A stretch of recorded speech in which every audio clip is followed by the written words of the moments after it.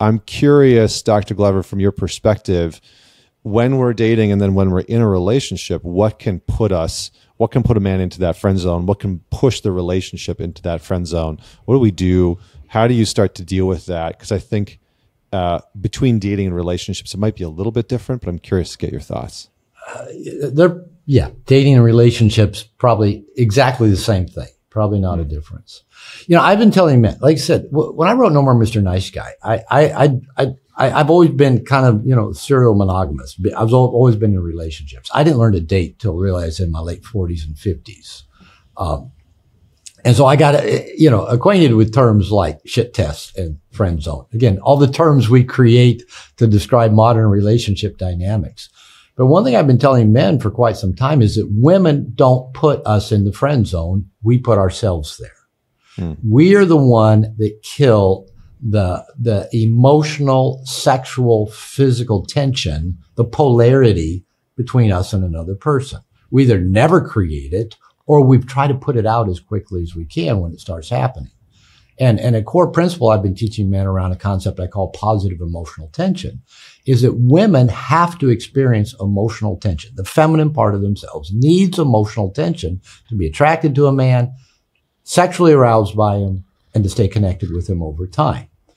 In general, we men hate emotional tension, especially in our relationships. We want to lock everything down, have it secure, know they're not going anywhere, know they're never upset at us, know that, and so we do everything. That's part of the masculine. The masculine wants to solve the problem so it can rest in nothingness for eternity.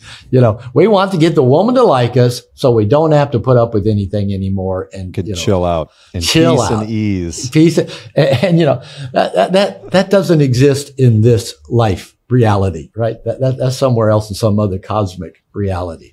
So because men go seeking women's approval typically, we want them to like us. We want them to think we're good people. We want them to think well enough of us to take their clothes off at some point. And what men often do is actually hide their sexual intention. In the work you do, you talk about getting down into our shadow, getting down into what's down there. And what's down there is all sexually driven, right? But we've been so domesticated, we got to hide that. And it begins with mommy. As you know, from developmentally, every little boy wants to possess his mommy, wants mommy's approval, wants to grow up and marry mommy, wants mommy to approve of his pee-pee. And at some point, we start hiding that. And I think Freud was right. We have this fear we're going to get castrated by daddy, if we're too sexual with mommy. So we put the good women of the world, the mommies, into one category. You don't be sexual with them. The women you want to approve of you, hide your sexuality. And then we create another category of women. There's been a name for this forever. It's called Madonna whore, right? The Madonna is the good woman, the Virgin Mother Mary. That's the good woman. And the whore is any woman we direct our sexual energy towards. And I don't want to use, words have so much energy to them, but it's just an archetype. And for many men nowadays, that's the women in porn. It's the women, that we follow on the internet. It's the women we have fantasies about. It's the massage parlors, the escorts, it's the prostitutes. We can direct our energy that direction. And so it tends to all go there. But the woman whom we want to approve of, the Madonna, the good woman, the woman who we want that woman to be our girlfriend. We hide every bit of our sexual interest or energy or perversion or whatever from that person because we don't want them to disapprove of us, just like we didn't want mommy to disapprove of us. And so now we're going out there in the world. We go, how come I can't get the women I like to like me back? Well, part of it is we're hiding so much of ourselves, not just our sexual energy, but our needs, our wants, our neuroses, we hide everything because we don't want to be found out, because we don't want to be rejected by the very people we want to approve of us. I love what Tony said, and he put it just pretty bluntly. It isn't till you quit giving a fuck if people like you that they actually have a chance to start liking you, right?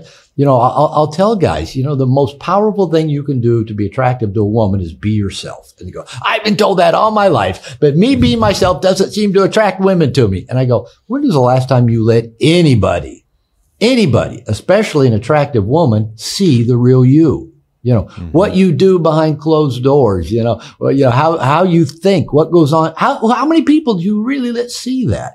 But it is that shadow of ourselves, the dark parts of ourselves, our flaws, our imperfections, our insecurities. That's what actually makes us interesting people. That's what actually gives people something to connect with. So this friend zone thing is we put ourselves there by hiding so much of ourselves from the woman, by trying to, I call it putting the wet stuff on the red stuff. It's a firefighter thing. There's a fire. Let's spray water on it. She's upset. Let's get it back to good. Or, she hasn't texted me back right away. I got to figure out what, I don't like this anxiety. We're always trying to kill any tension between us and it's a woman we're attracted to, a woman we're dating, a woman we're in relationship with. And so we kill it.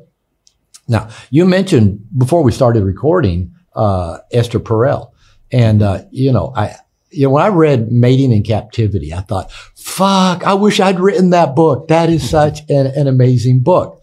And I may misrepresent it a little bit because I'm going to really break that. She basically says, the more intimacy you have, speaking in terms of just knowing and being known by another person, in some ways, the less sexual passion you'll have. And she says that the sexual passion kind of has to do with a little bit of insecurities of the energy, the edge. And she says, as we're being taught, go be best friends, with your partner. This go be best friends and tell them everything and let them know everything about you and let them see everything about you and be available to them 24/7 actually turns off that I want to fuck him. I want to fuck her. And I think she's right on with that. So I'd go back to guys, whether they're dating, whether they're in a relationship. Have good guy friends where you're not depending on a woman to be your everything, your buddy, your best friend, your buddy with breasts is your emotional tampon, your therapist. Don't expect your woman to be all that. Have your therapist, have your coach, have your men's group, have your guys. Don't be so friggin' available. That is one of the things I see with so many men, whether it's dating or in relationship, is they're there. They're at the beck and call of the woman all the time, whether it's, I'm messaging them all the time, always around. And, I love being with my wife, but I love being with her more when I haven't been with her for a while. And I know as a woman, she wants more of that fused emotional state with me. But if I give her as much as she, just instinctually wants, it kills the emotional tension. We're too available. It's kind of like the Pink song.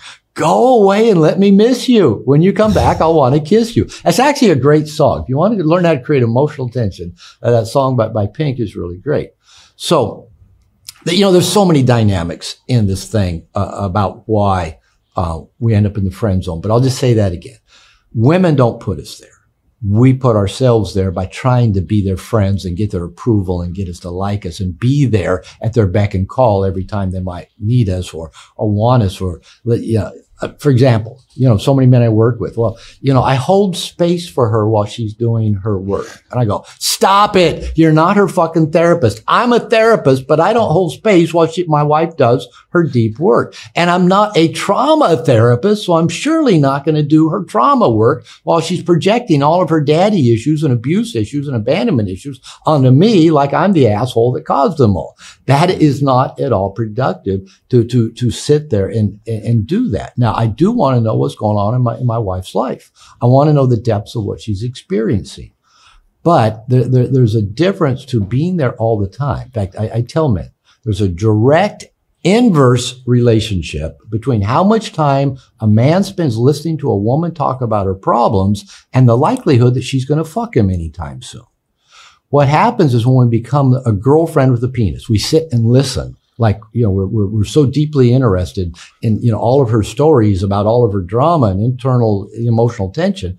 And, we're sitting listening going, we're thinking, how can I fix this? How can I get her to quit talking? How can I get her to quit being upset so we can have sex? All we're actually doing is killing any ability she has to be sexually attracted to us. So anyway, I'm throwing a whole bunch of different stuff out there, but because it isn't just one thing. But yeah, it's usually bottom line is I want her to approve of me and like me. So I'll do everything I think she really wants. So she'll approve of me and like me and hide the rest. I think just to comment on that last piece, just so that people, there's clarity there. You're not saying don't ever listen. Don't ever. I know we're talking to men. We have to clarify everything.